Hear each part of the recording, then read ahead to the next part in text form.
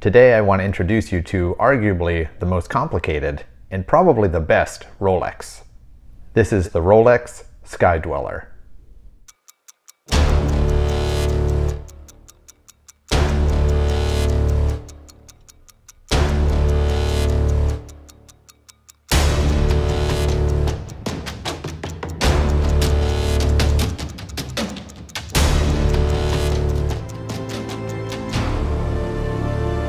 Pocket watch time. You know I'm a pocket watch fan. Pocket watch time. I've got loads of pocket watches. I collect pocket watches. Welcome to another episode of Pocket Watch Time. My name is Patrick W. And today we're going to discuss my Rolex Sky-Dweller. I'm not exactly sure why it's taken me this long to make a video about this watch, but it's definitely one of the jewels of my collection and I've had it for several years. Before I get into some details about this watch, let me tell you a quick story.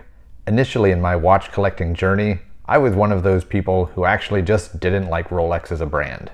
For too long I've heard how good the watch was, how in demand the watch was, and of course how much hype surrounded the brand. And in general, the more hype a watch has, the less interested I'm in the watch.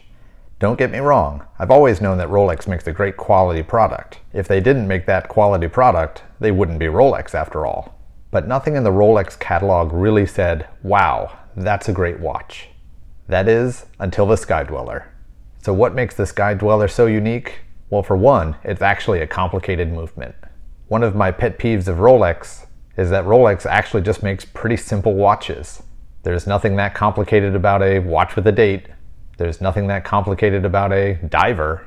You can buy a Seiko quartz that's more accurate that has all of these functions.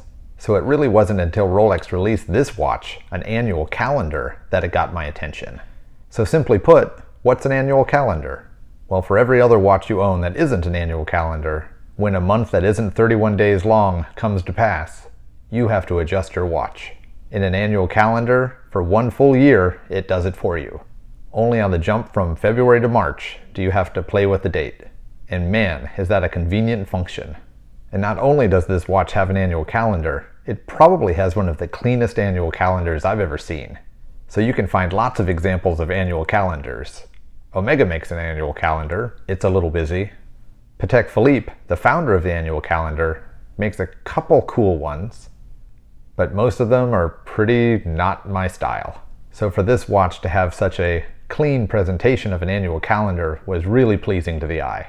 And not to mention, they throw a GMT function in there. So I guess this is a good time to show you how you set the time. So this fluted bezel isn't just a regular fluted bezel. This is actually called the ring command bezel. This bezel is actually attached to the movement, and you actually use it to set the annual calendar. The advantage? There's no holes in the cases, there's no extra buttons to push. By twisting this knob and having it be in the right spot, all the adjusting of the calendar comes from the stem. So let me show you the positions. With the ring command bezel turned all the way to the right, you can pull out the crown fully, you can move it in any direction you want, and it does absolutely nothing. Besides this position where everything's locked out, there's 3 other positions that actually have a function. Click the ring command bezel 3 clicks over, and this is where you get to adjust the clock pretty much like a regular clock. This is where you can hack the seconds. Pretty much if this watch wasn't an annual calendar, this would be the normal position. This is when you move the local time hand, which also then adjusts the GMT hand. Moving the ring command bezel 1 to the right, this is where you can start to bring in the GMT function. The 24-hour hand doesn't move, but now you can adjust the local time by 1 hour. Moving the stem in either direction jumps the hour hand in 1 hour increments in either direction. Click the ring command bezel 1 to the right again, and now you're into the date wheel. And here you can scroll through the date really fast in either direction. And notice when you cross 31 and you go into the next month, you'll see an indicator jump positions. This red indicator shows you the month. 12 hours in a day, 12 months in a year. The system just makes sense. At this point you can click the ring command bezel 1 more to the right and you're back in the locked out mode. All in all, you can set your annual calendar in probably under 30 seconds. And if you've ever handled another annual calendar, well, that doesn't happen that fast. So the design of this watch, the design of this movement is fantastic. So speaking of design, a quick history lesson.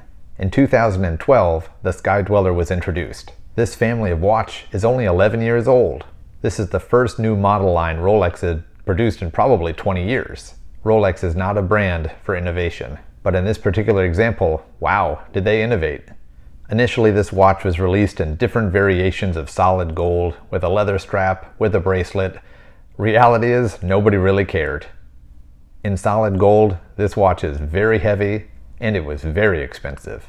At this time, the SkyDweller was pretty much a dud. That all changed in 2017, when the SkyDweller was released in two-tone, and more importantly, stainless steel. The stainless steel variants were instantaneously popular. It also helped that the timing was pretty perfect for a big uptick in the watch market. Just this year, in 2023, the SkyDweller got a small facelift. Instead of the proprietary 9001 movement, well, now there's the 9002. Is it a big change? Absolutely not. In typical Rolex fashion, small changes. They did add a new color though, green, and I love it. So the last thing I wanted to talk about was the size and the fit of this watch. I have a 6.5-inch wrist. That's not a big wrist, but a 6.5-inch wrist definitely closes some doors on you when you're looking at larger watches. And if you haven't looked at a spec sheet of the SkyDweller, it's a 42mm watch. So it's a pretty big watch. And not only is it just big, it's actually pretty heavy. The ring command bezel is solid 18 karat gold, and that complicated movement, well, it's not a light piece of steel. But the good news, Rolex has some pretty good designers on their team. So even though this watch isn't the smallest watch in the world, 42mm on paper, just a fraction over 50mm lug to lug, and 14mm tall, it wears surprisingly small.